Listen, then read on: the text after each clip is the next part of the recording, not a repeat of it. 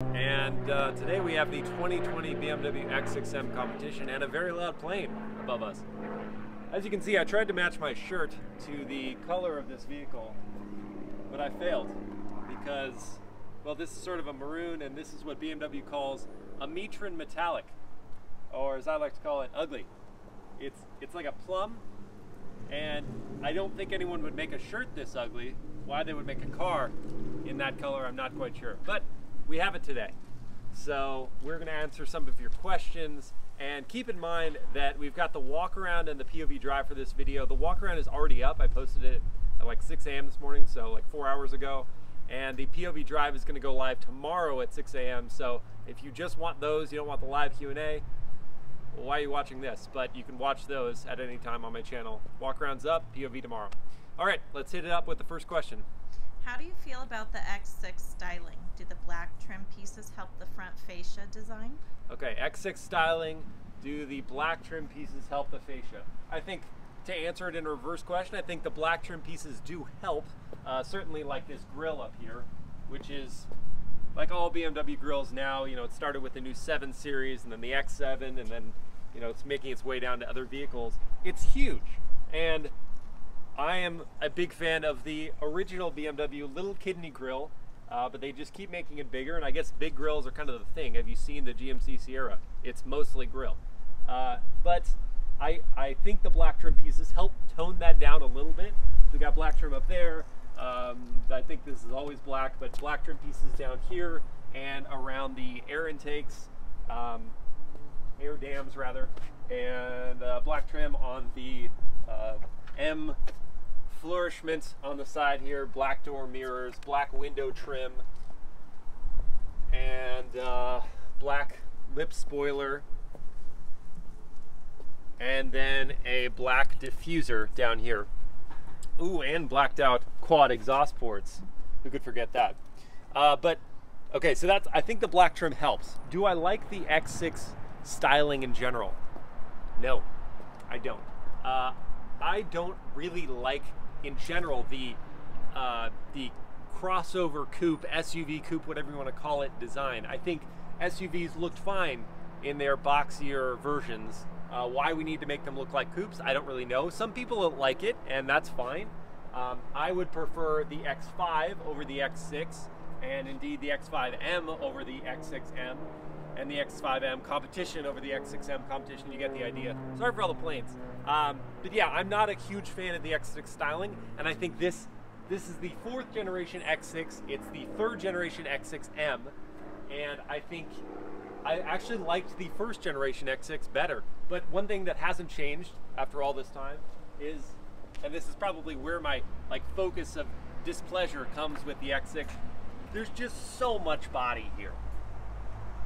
It's a big arse, okay? It's just a big arse, and I don't like that personally. So yeah, I'm not a huge fan of the styling. Next up. You have a viewer who agrees with you. All right. Like Swan. But how strong is it in snow? Blake asked that question, by the way. How strong is it in snow? Well, it has all-wheel drive, so it's going to be better than a front-wheel drive or rear-wheel drive car, but I have to stop myself every time when I get these questions about the snow, because I want to go into a rant about winter tires and how critical those are to a vehicle. Christina's shaking her head right now because I do this every time. But winter tires are going to be better than an all-wheel drive system, just if you're going to be comparing, oh, I'm just going to get a vehicle with all-season tires and all-wheel drive, or a vehicle that's either front-wheel drive or rear-wheel drive with winter tires. The winter tires are going to be the way to go. So I would not concern yourself with winter performance with the X6M. Maybe concern yourself if you're going to leave on these summer tires through the winter. Yeah, you probably want to get winter tires for that. But it'll be fine in the snow because it's got all-wheel drive. So, what's up? Rev it, and what's the 0 to 200 miles per hour time? Okay, I'll rev it. I can't do the 0 to 200 miles per hour time because it only goes to 177. So maybe the time is infinite because it's never going to get there. But I'll rev it. Go around to the back and I'll rev it up.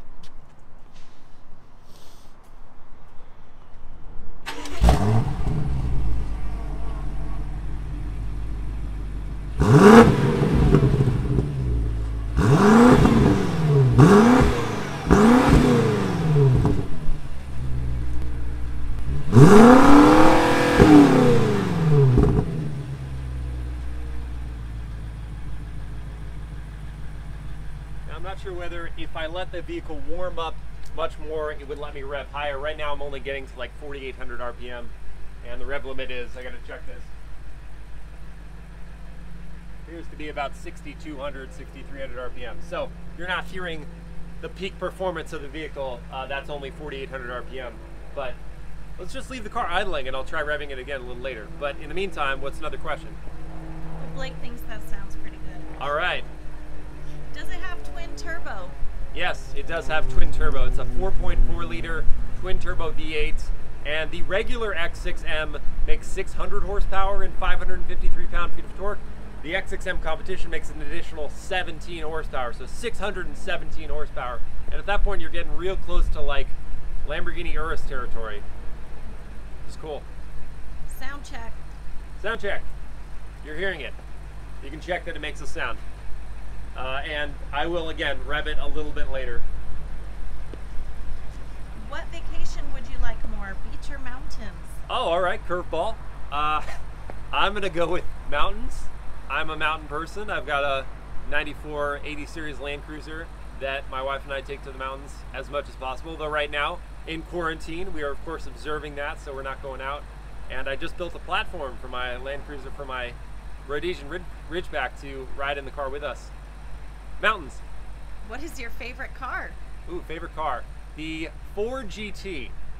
And that's such a difficult question to ask, obviously, a person who likes cars, because they're from all eras and all different, you know, American cars, European cars, Japanese cars. There's just so many different types, and it's a really difficult question to answer. But my gut says Ford GT, because when I was, you know, in high school and the Ford GT came out in 2005, that, you know, obviously it's a modern interpretation of the GT40 that was racing in the 60s. If you saw Ford vs. Ferrari, great movie, but the story is just incredible. Anyway, so Ford GT, when that was coming out in 2005, when I was in high school, I fell in love. I mean, I'd already loved cars before, but that one just, for whatever reason, mid-engine, V8, supercharged, and it just looked like a gorgeous conversion of past and modernity. It was just a wonderful car. I like it even more than the new Ford GT. So that's my favorite car. How is the visibility due to the slanted mush? The visibility is, it's what you would expect. It's not as good as a traditional boxy SUV with taller windows and, you know, not the slant in the back. There's a little bit of a blind spot, but because this car has, especially this one, has the full suite of driver assistance technologies, you really shouldn't run into a problem. Yes, I'm the first to say I'm a visibility fan before I am a fan of driver assistance features. I figure if you can see out of the car, then you don't need the driver assistance feature. So that's yet another reason why I would prefer the X5 over the X6. Visibility. Is it faster than a Mercedes GLE 63S? Yeah, you're probably thinking of the GLE 63 or the GLE Coupe 63S or whatever. GLE 63S Coupe. Gosh, we got a lot of planes today. Is it faster than that? Numbers wise, the X6 M Competition makes 10 more horsepower than the 63S. 63S makes 607. 0 to 60, it also is slightly faster. I mean, really slightly faster. This is 3.6 to 60. The 63S is 3.7. So objectively, it is faster. And then I would even argue in the corners, this is going to be faster. BMW has done so much to the driving dynamics of this vehicle. It behaves genuinely like a sedan on a track or an aggressive road. So that's my thoughts. I think it's faster. Yes. What's something you could fit into the X5M that you couldn't fit into the X6M? That is a good question. So here's the thing. Okay, I've been having problems with this trunk like every day. The thing about the X6M is what you're sacrificing is height here. The height of what you'd be able to stow in the back. So yes, there's this under tray storage where you can put some stuff, and you can even store the cargo cover. But if you want to be moving furniture, which I don't know how often you'd be doing in your X5 or XM, if you can afford this, you probably can afford someone to move it for you. But in terms of furniture, you can fit something long.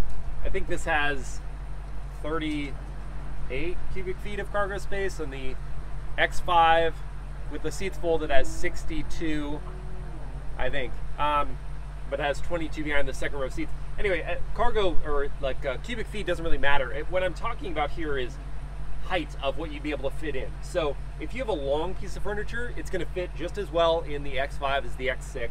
But if you've got something boxy, blocky, this is all the that's all the height you're going to be able to fit. So if you've got something with long legs, good luck. But I think certainly with the X5, the more traditional boxy SUV styling, you'll be able to fit more in it and more easily as well, not worrying about scraping anything up here. Okay, you have a viewer who would like to see the interior. Interior, okay.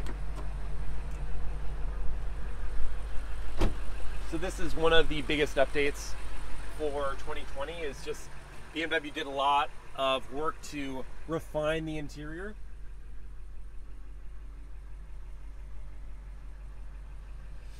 And it's kind of funny because we were just in the GLB, which had this sort of black and white duotone thing, which I don't love, but on here it looks a little better because it's got, you know, some detailing on the seats themselves, you know, a stitching pattern, perforation of the leather. The leather feels really good in this car. The carbon fiber trim pieces here on the dashboard and then in the center stack look excellent, very high quality. You got the X6 M Competition badge right there.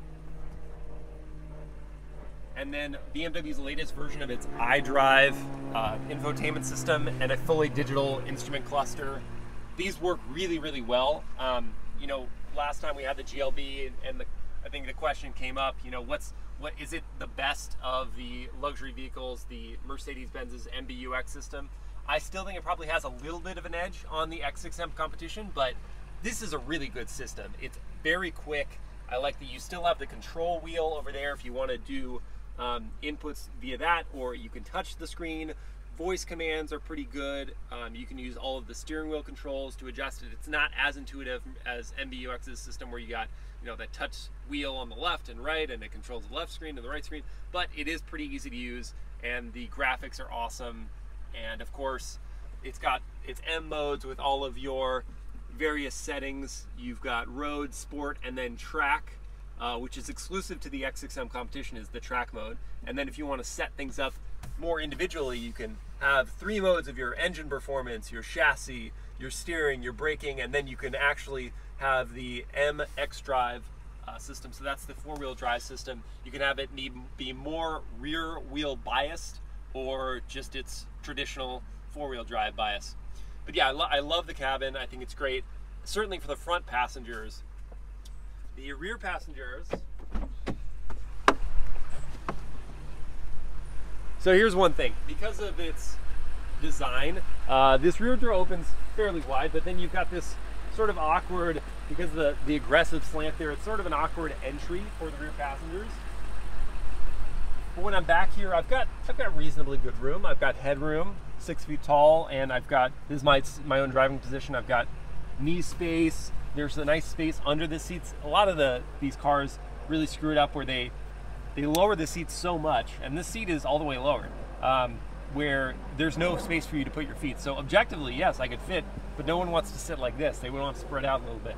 So I feel like I've got good space back here. The panoramic sunroof helps a lot to bring in some light. Alcantara headliner trim, that feels great. I'm a tactile person, so this makes my day. But yeah, it's a nice little cabin back here. Not as dark as you might assume for a coupe design. But yeah, that's the interior. Just show it to them when I'm not sitting in it so they can see.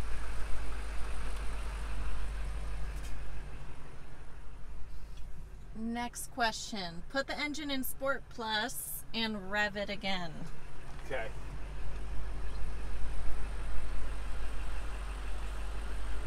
Let's do that then. Engine in Sport Plus. Revving it again.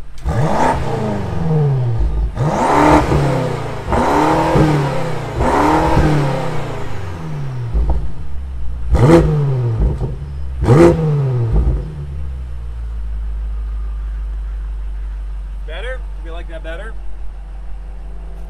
I hope so. And I think someone asked for like the overrun, the burbles, the pops and stuff. This one doesn't give me as many pops as I was getting from, like, what was I driving recently? The 850i, the M850i was getting more overrun from that one. This one, it's just like, it's got a at the end. Would you rather buy the Mercedes GLE 63 or X6M? Okay, so back to the GLE 63. So, you know, we've already discussed whether this is faster than that vehicle. Yes, objectively it is faster, and certainly I think on a road course it would be faster.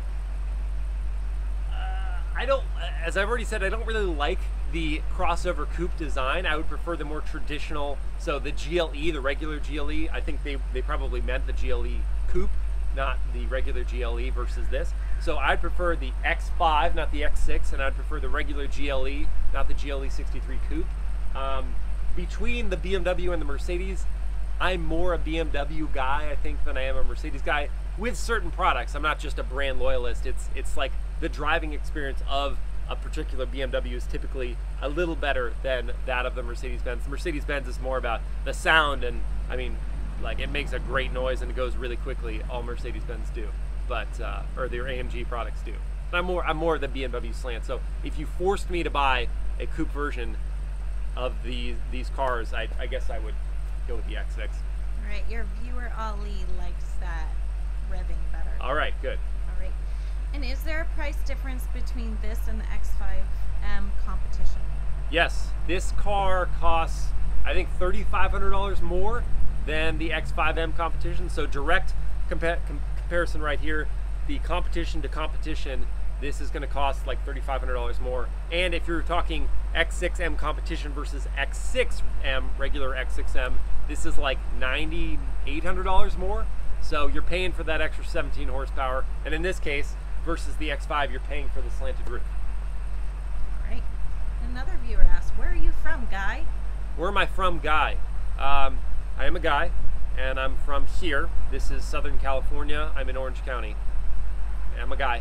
Did I mention that? I'm a guy? All right. You did. And those are all the questions that we have right now. All right, that's all the questions we've got. I think we've covered a good amount here with the X6M Competition. If you have other questions... Should we drive it a little? Should we drive it? Maybe we'll drive it a little bit. All right, that's how we'll finish out the video. We'll just go for a quick spin.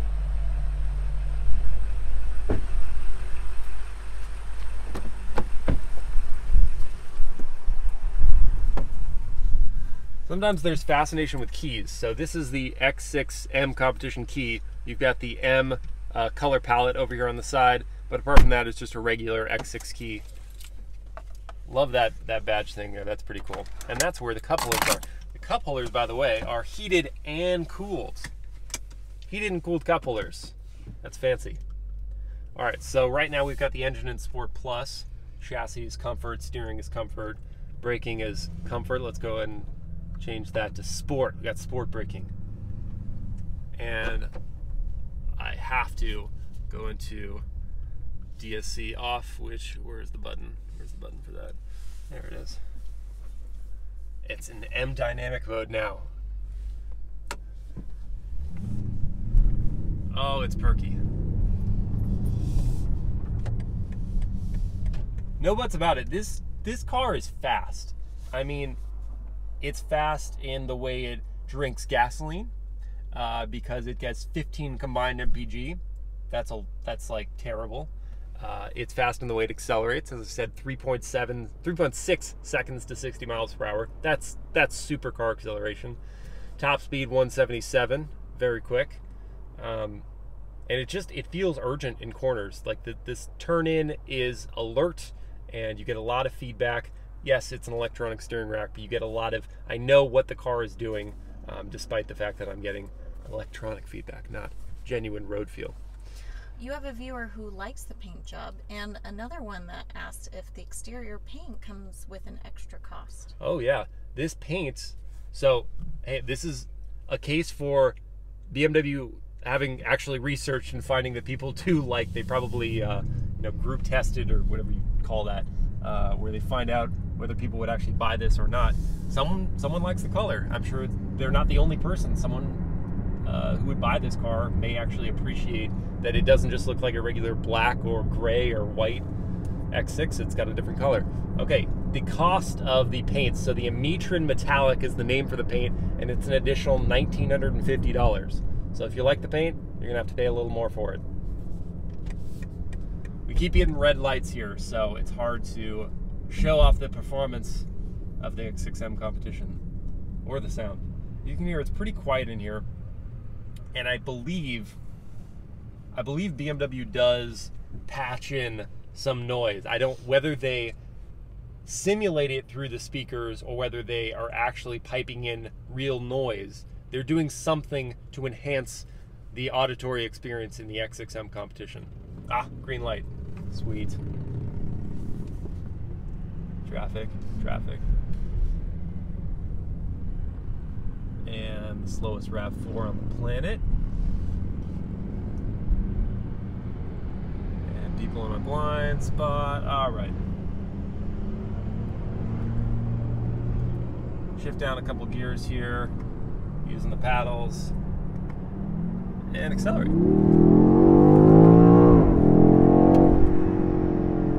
Yeah, it moves. Moves real quick. And this is one of those vehicles when you're driving on the freeway and you just feel like I must be doing 62, 63 miles an hour. You're doing 93.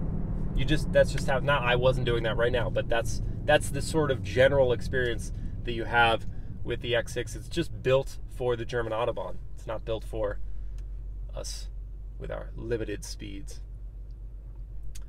M buttons. These are classic for BMW M vehicles. So you can configure these to immediately, when you press the button, pipe in whatever your individual settings of all these different variations for performance. You just press the button and it pulls up whatever you've programmed it to do. So I've programmed the M1 to do like, it's like a very, just basically I just want the maximum engine performance, but I don't want a stiff chassis. I don't want, you know, very too sensitive steering or too sensitive braking. The M2 is like full on, I want full control, so I have it in manual mode for the transmission, and I've got pretty much everything at its maximum. So if I were to press M2 right now and hit confirm, now the transmission's in manual. So it even lets me go all the way to the red line, and I have to shift the paddle. It'll just sit there pinging at the red line, pinging at the rev limiter if I don't shift up.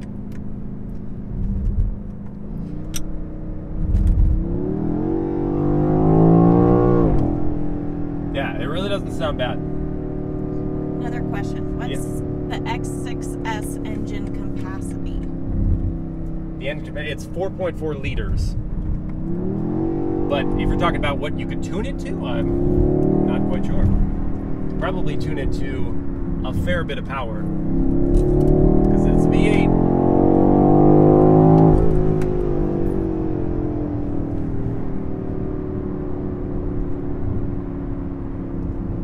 All right, not gonna do too much more driving here. Probably gonna wrap up the video shortly, so I'll do just a couple pulls real quick.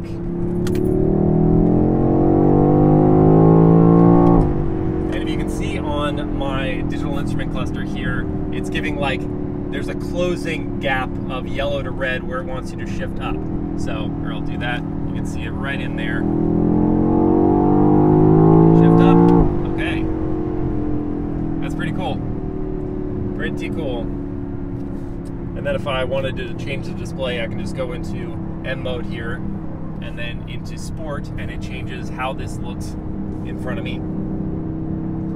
All right, we're gonna call it there, folks. Last question. Oh, last question, all right. Is the informant display easy to use, and its specifications? So the instrument cluster is very easy to use, very easy to read. You can't change too much about it. Where, like, for example, the MBUX system, you can change up everything on it. This, you can't change up too much information. The infotainment is very easy to use, and you can change a lot.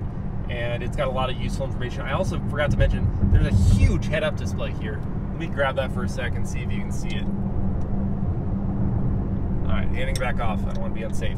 But there's a massive head-up display, which also has useful information like the posted speed limit Not that you would be doing the posted speed limit because you're in a 617 horsepower SUV, but if you wanted to know what it was, it's there. Yeah, so everything is pretty easy to use, and yeah, it's got some individuality to it. You can customize certain things like the infotainment. All right, we're gonna call it there. Thank you so much for watching, guys. This has been the 2020 BMW X6 M Competition. As I said, the walk around is up on the channel right now. The POV drive will be up tomorrow morning, so check those out if you want to see more. Thanks for watching. We'll see you next time.